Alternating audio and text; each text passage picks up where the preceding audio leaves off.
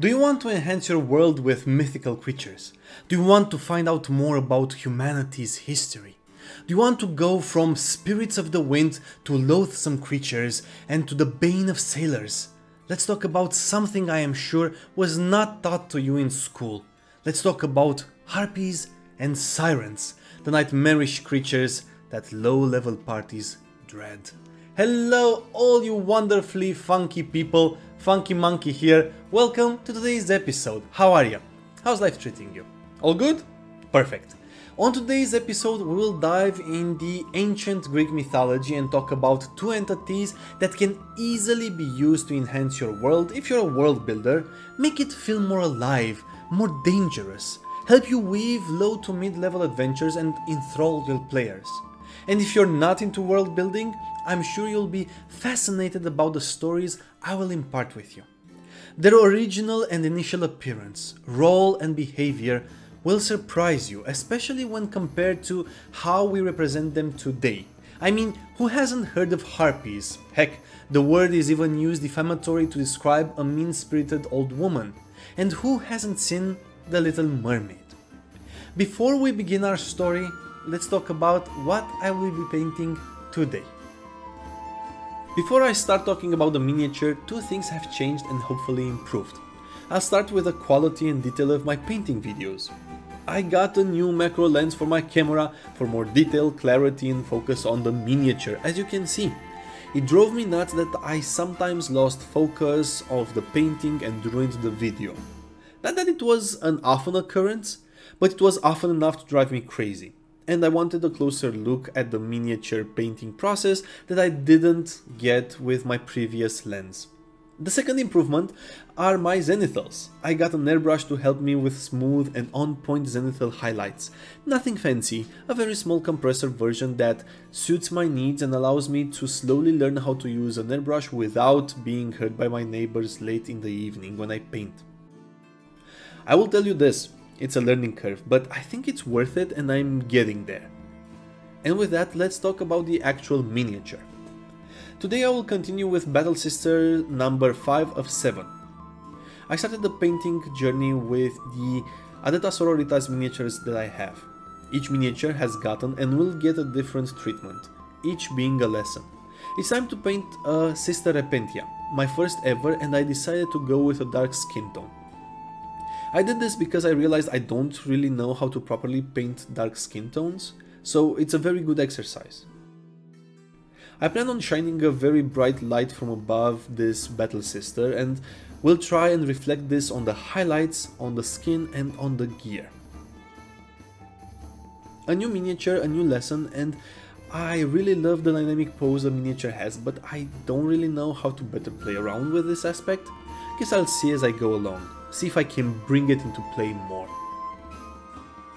I will go with the classic color scheme, red headpiece, black volleyball gear, black sports shoes, come on, don't tell me that that's not what they look like. And silver chain sword with gold details. To that effect, I will go from corn red to fire dragon breath for the headpiece, and from Abaddon black to Incubi darkness to grey seer for the clothes, and from lead belcher to stormhost silver for the weapon. As for the skin, I will be playing around with Rhinox hide, Mournfang brown and Barbarian flesh. Now on with the story.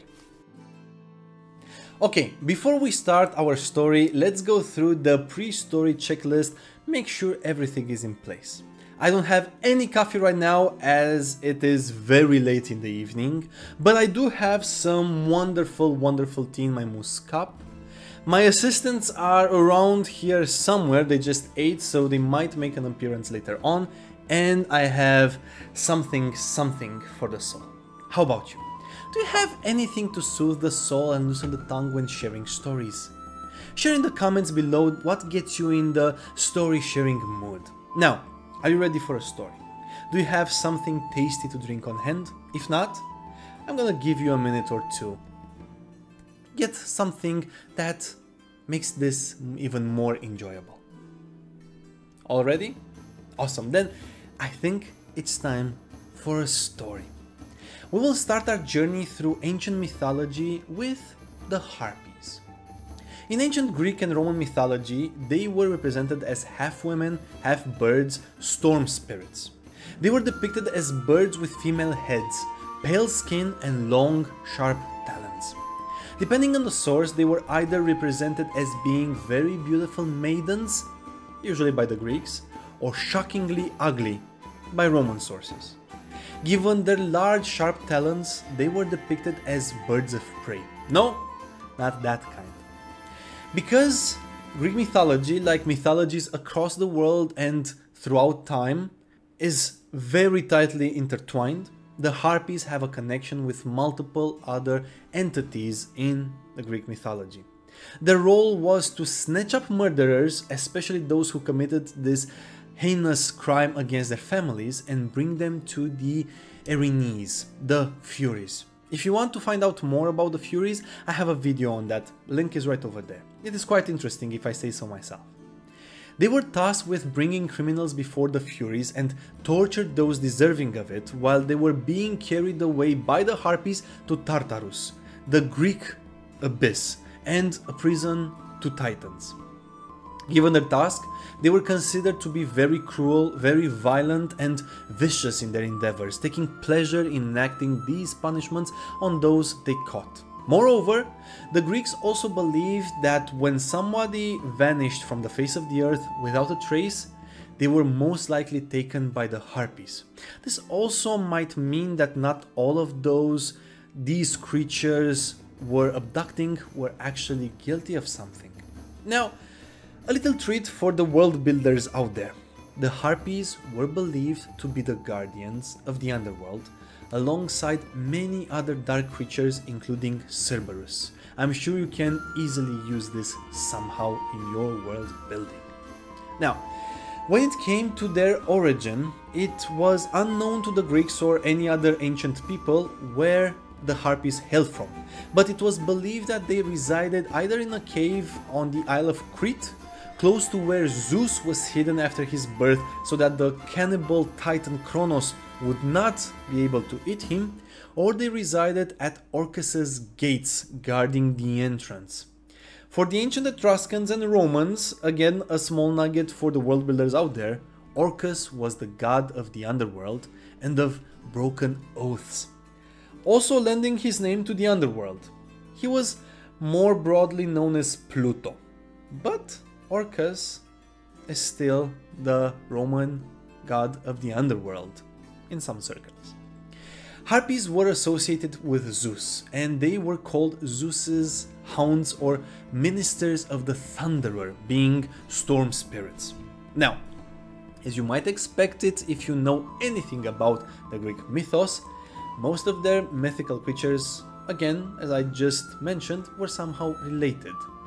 So let's talk about Harpies and their family. Being spirits of the storm and Zeus's hounds, it is only natural that they were somehow related to other sky or air entities. Actually, they were sisters to Iris, the goddess of rainbows and messenger of the Olympian gods, especially Hera. If you want to know more about rainbows and about Iris, check out my previous video, it is quite interesting, you'll love it. So, we know that they were Iris's sister. This also means that they were Arces's sisters. The one who chose to be the messenger for the Titans instead of the Olympians and got her wings ripped off when the Olympian gods were victorious over the Titans. They were the daughters of Thaumas, a god of the sea, and the Oceanid Electra, one of the 3,000 Oceanids in Greek mythology. Their names were Elo, translated as Storm Swift, Okipete, or the Swift's Wing, and later Celeano, the Dark, was added. Homer mentions another harpy called Podarge, or Fleetfoot.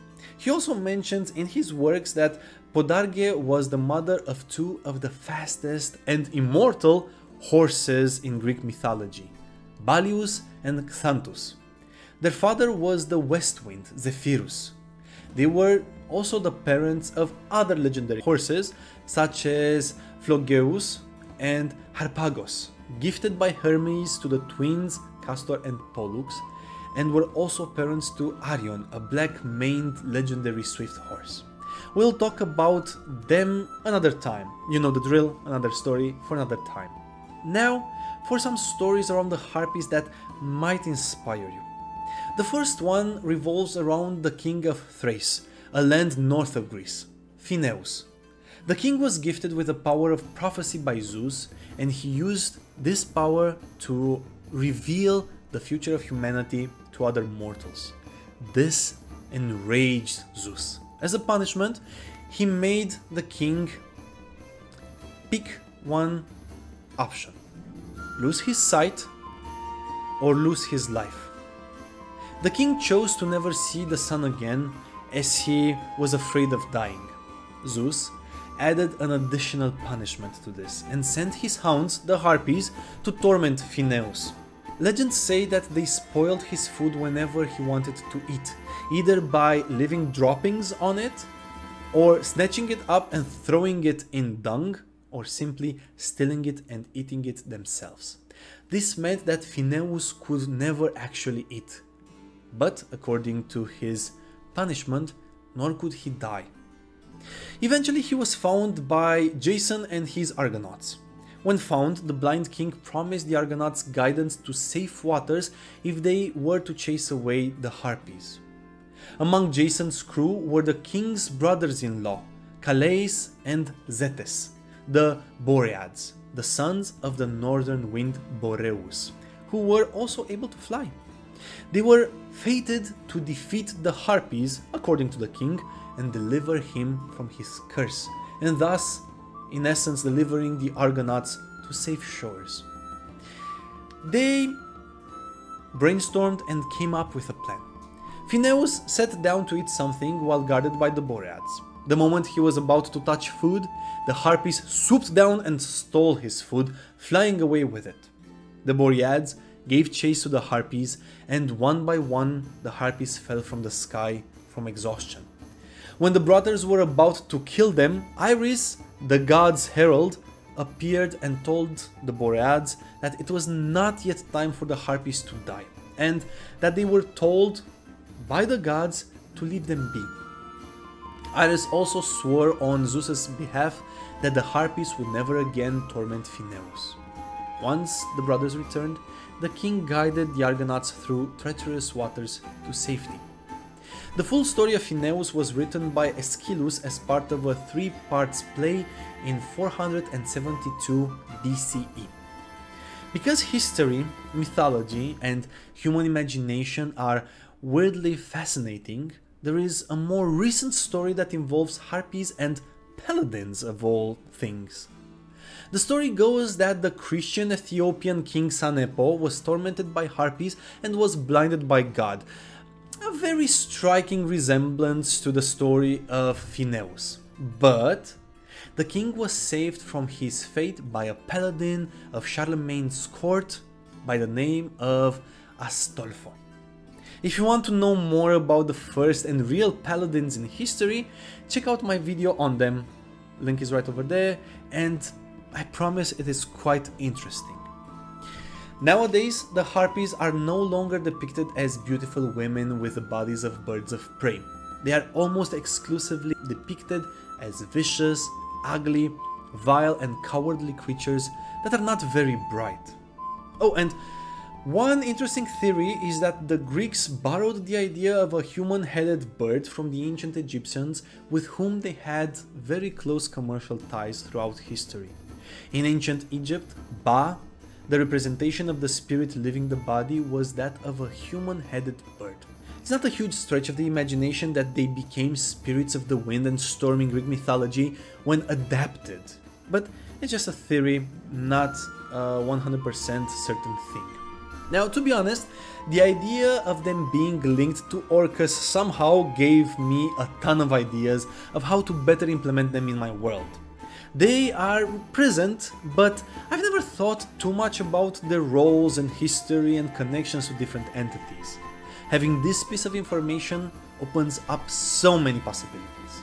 Also, having them be the guardians or some of the guardians of the underworld, even if they are not connected to Orcus, in any way still is a great opportunity.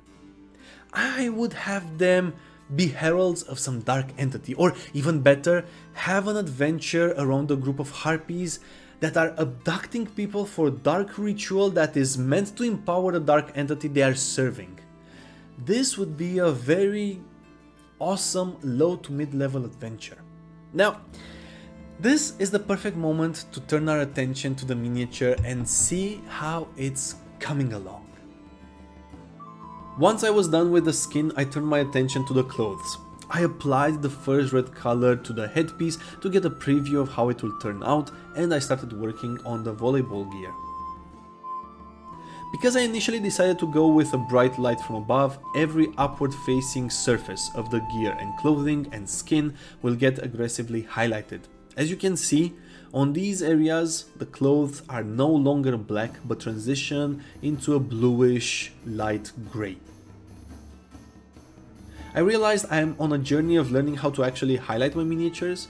It is a learning process, and I realized it is a little more difficult than I expected and a lengthy process.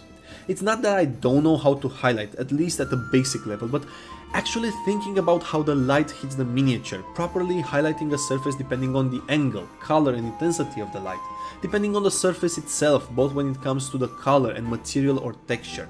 All of these came with time. As I've watched my favorite miniature painters over the years, I've picked up a detail or a trick here and there, but it's high time I really focus on this, as it just hit me, the desire to level up a little. Perhaps the fact that I realized I need to start thinking about all of these things is a sign I leveled up. So, focus of this video, dark skin tones and bright highlights on black volleyball gear. It won't turn out as I envision it, but it's okay. This is the point of this whole journey I'm on and on which you joined me to learn how to paint miniatures better. We'll see how it turns out. Back to the story. Welcome back. Perhaps the most interesting difference between mythology and how now we see a mythical creature is the difference between how the Greeks and Romans depicted sirens and how they changed over time and reached the form we know them in today. In ancient mythology, they were depicted as birds with human heads, not unlike harpies. The main difference is that sirens were always depicted as being very beautiful throughout the ages. Sirens were associated with rocky formations that protruded out of water, rocky shores, and unusually treacherous waters with rocks or sandbanks that could easily strand or sink a ship.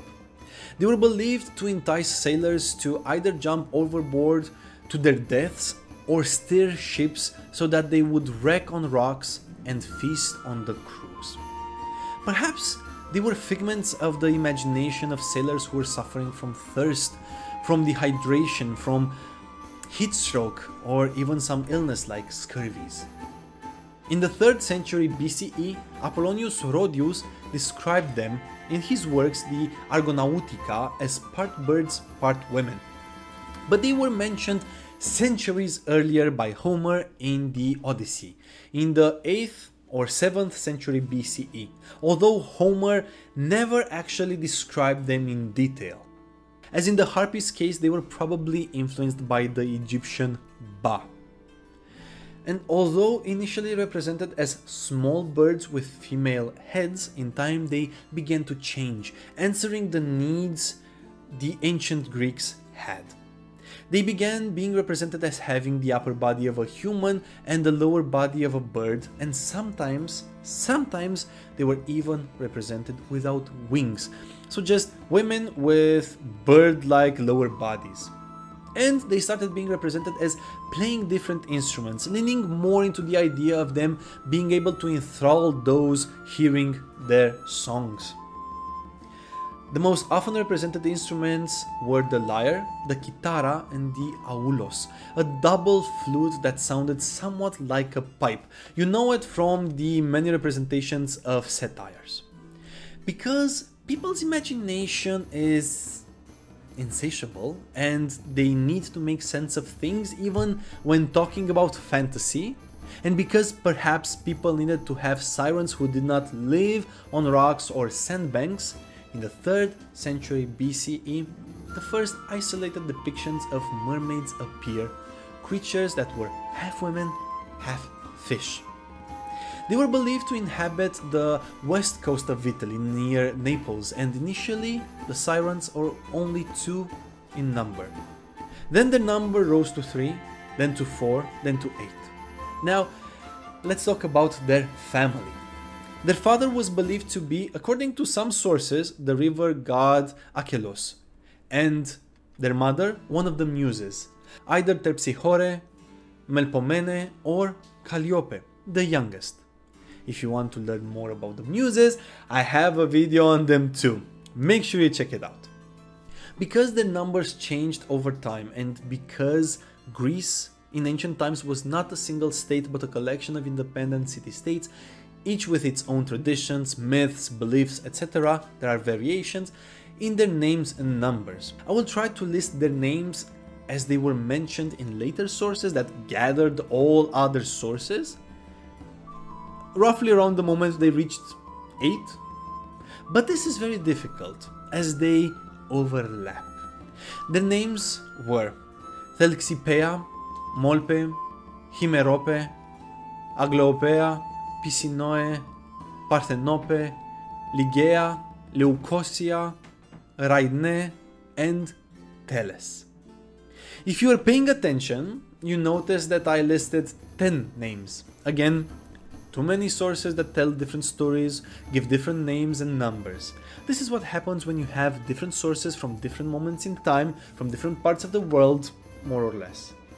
And most likely, multiple sources were referring to the same entities, but used a different name.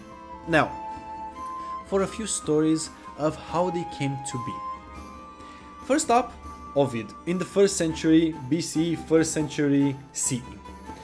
This one is linked to the story of the Hore, or the seasons. Link is right over there. The idea is that the goddess Persephone, Demeter's daughter, was kidnapped by Hades and taken to the underworld. Persephone was the goddess of spring and vegetation, while Demeter was the goddess of agriculture, harvest, fertility, birth and marriage, and many other things. While picking flowers one day, Persephone was accompanied by several spirits, in essence water spirits. These spirits were close by when Persephone was kidnapped, but they couldn't do anything. They went searching for their mistress, but could not find her. Now, there are 2 versions of this story.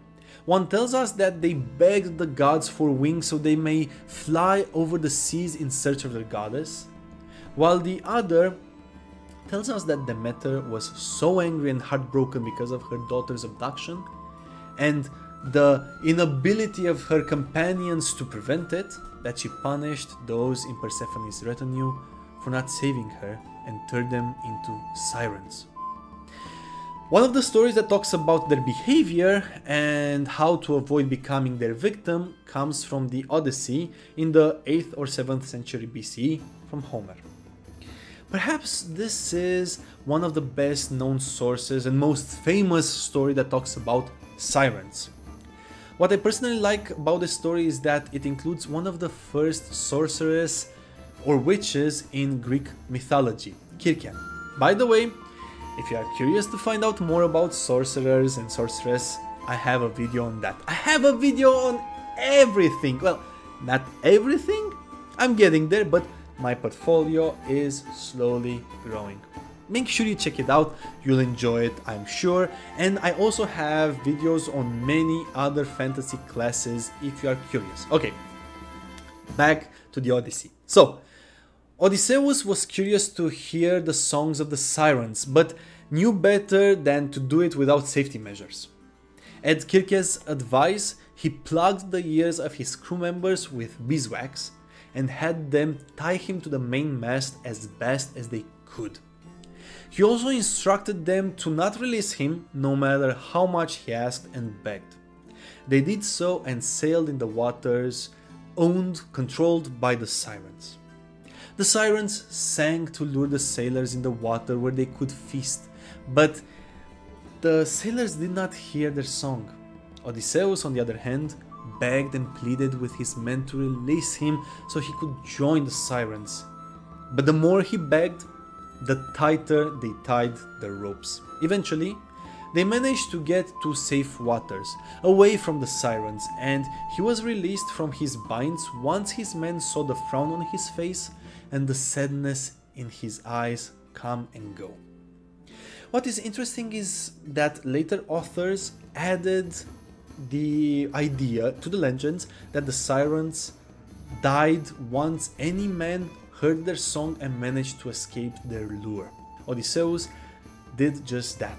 Therefore, according to legend, the sirens jumped in the waters and drowned themselves. Remember, at this point in our story, they are still depicted as half birds, half women. A few centuries later, in the 3rd century BCE, again Apollonius Rhodius writes in his work Argonautica that Jason was warned by Chiron, the centaur. By the way, centaurs will get their own video at one point. Again, say it with me, that's another story for another time. Anyway, Chiron warns Jason that Orpheus must be part of the Argonauts if they are to succeed in their quest. A little DNPC maneuver there. As Jason and the Argonauts were sailing, they entered waters controlled by sirens. As they started playing, Orpheus also started playing, drowning out the song of the sirens with his divine voice and skills.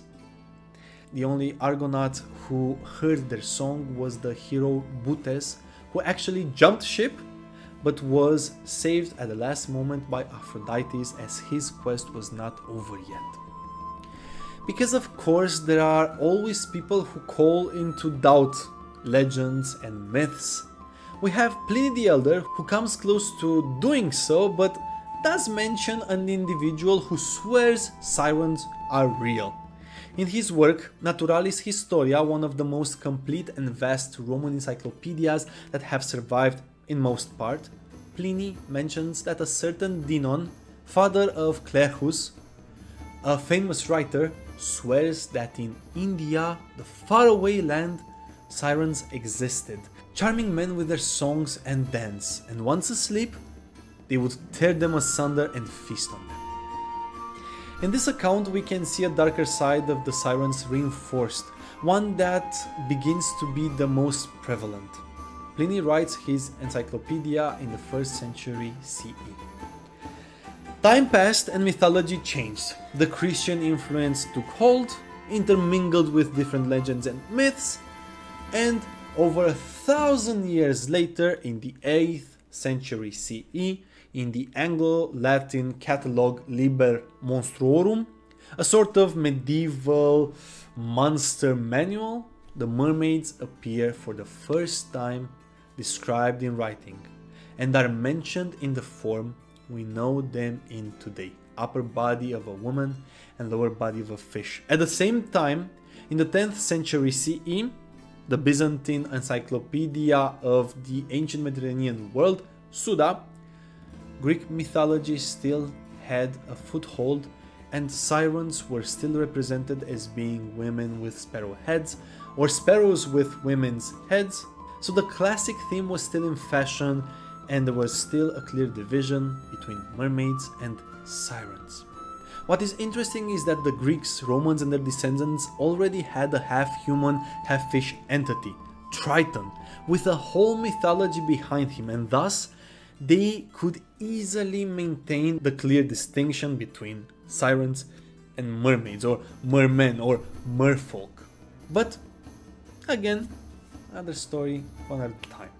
Now, as a world builder, I believe that you can easily integrate sirens in this antiquated form in your world, creating a clear distinction between mermaids and sirens. They could be of the same people but evolved separately somehow for some reason, in isolation, or have some of them devote themselves to a different deity, leading to a great schism between them that led to different shapes.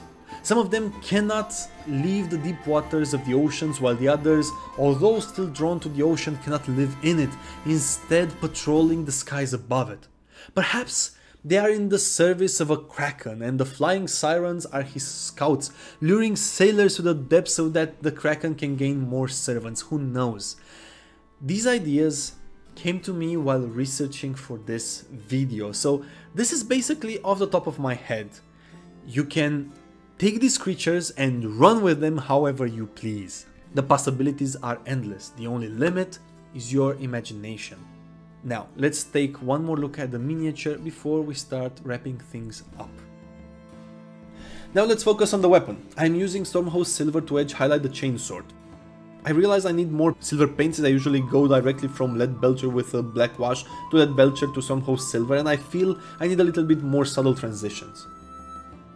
I was very tempted to add some blood, guts and gore to the chainsword, but at the very last moment I decided against it. This battle sister has just made planetfall and is fresh off the dropship, so she is rushing into battle and she's only a few hundred meters away from her target. If she survives long enough traversing the battlefield, she will get her chainsword dirty, but until then, everything is sparkly clean.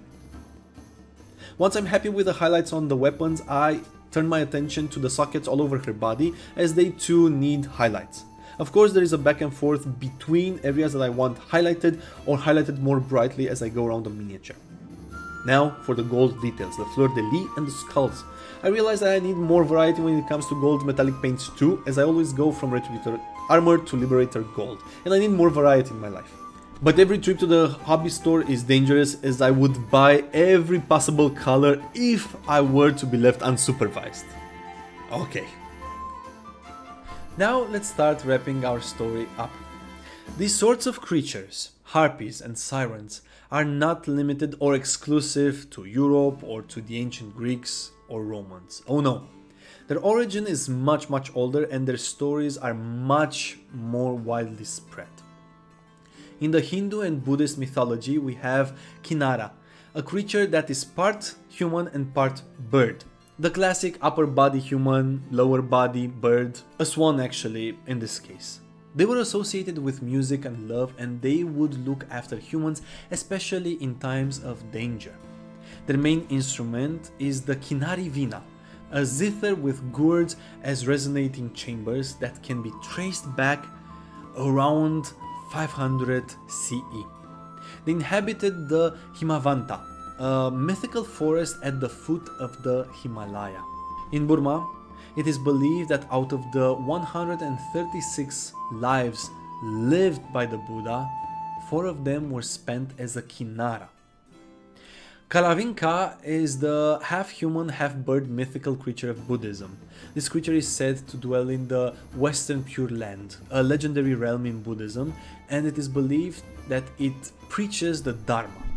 It is believed to have a very beautiful voice and that it sings while it's still in its unhatched egg.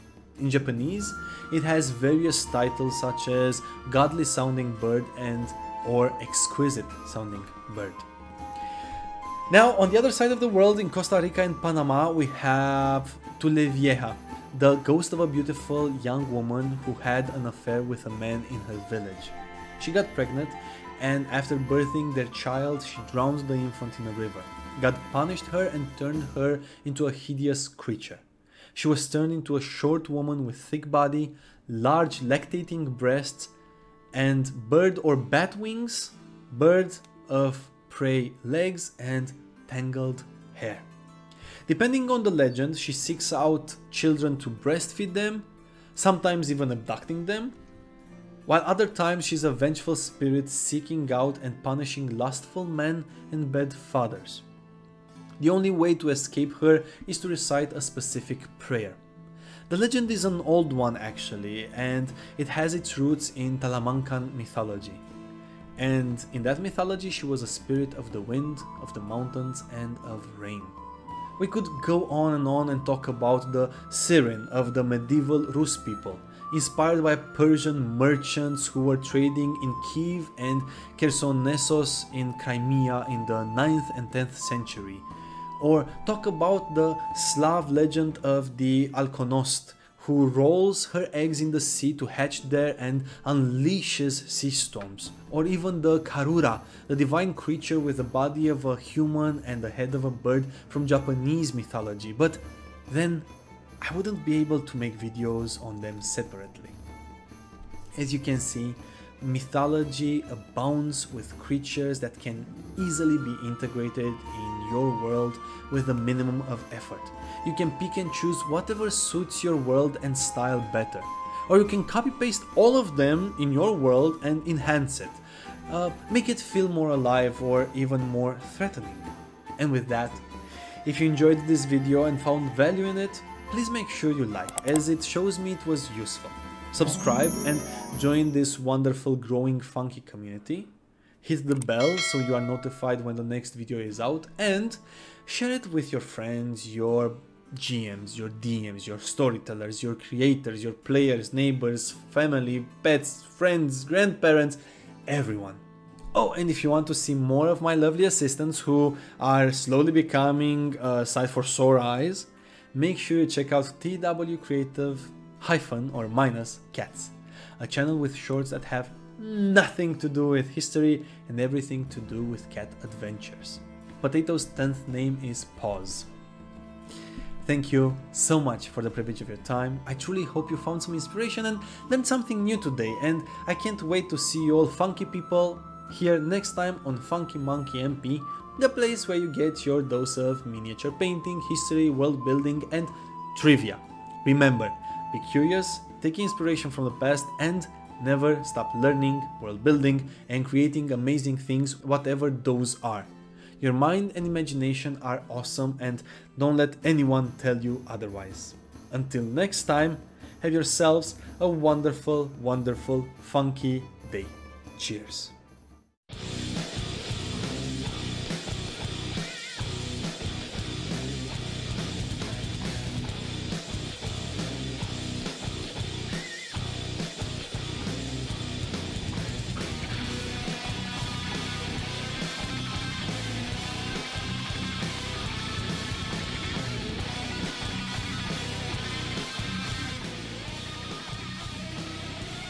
Pliny writes his